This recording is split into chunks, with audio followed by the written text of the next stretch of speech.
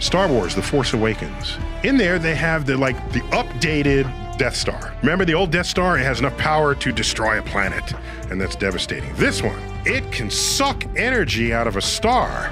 It can take these energy beams and kill 6 planets at once. It's no longer just a one-planet killer. Well, I did the math on this.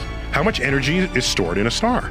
That's enough energy to explode 1,000 planets.